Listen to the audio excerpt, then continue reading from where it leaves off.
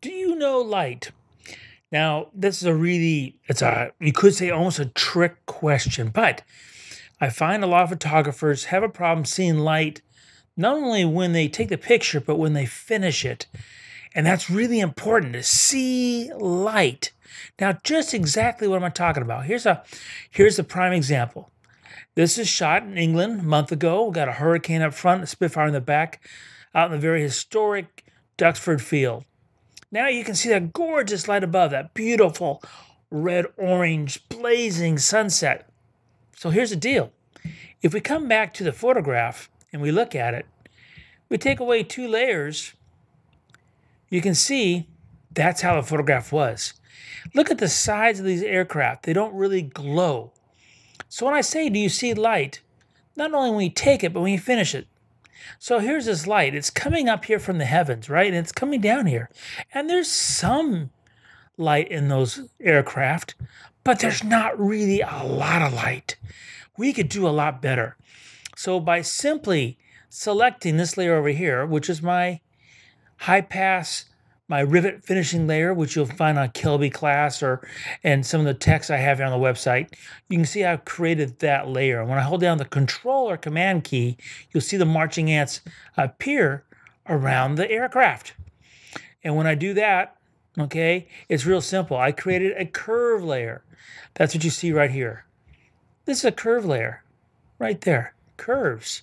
Double click on this. You can see I've raised the exposure of those aircraft 1/2 stop. 1/2 stop. We're talking about camera settings in Photoshop. Can you see light? So I created that. Now here's the deal. It's important to see. What kind of light am I actually putting on that aircraft right now? What color is that light? Because we are making these brighter. These aircraft are definitely brighter. I'm here poking the eyeball in and out, entertaining myself. But what color is that light? The light I just put on that aircraft is white. White light. But the light coming from the heavens, what color is that light? It's not white, is it? It's that really warm, golden sunset color. So yes, I have lightened up those planes, but I've not increased the romance. I've not stayed true to the light.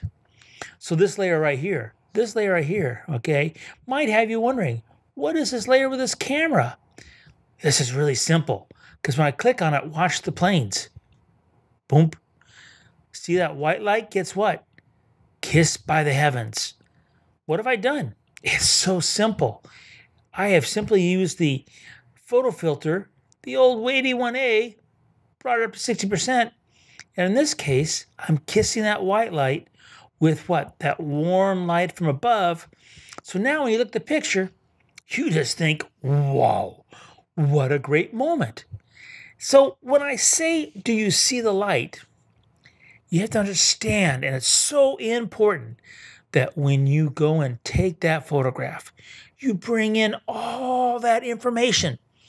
Make that camera, that portable computer with a lens, grab all that information, suck it in, and recognize that, and do your best to the camera. Then realize when you come into post, you have to stay true to your photograph, true to your subject and storytelling, and most importantly, stay true to the light. In this case, don't just lighten it with white light. Give it that kiss from the sunset. Then when people look at the photograph, they won't see anything but that gorgeous light. And once you have that, they're all yours. So think about it. Do you see light?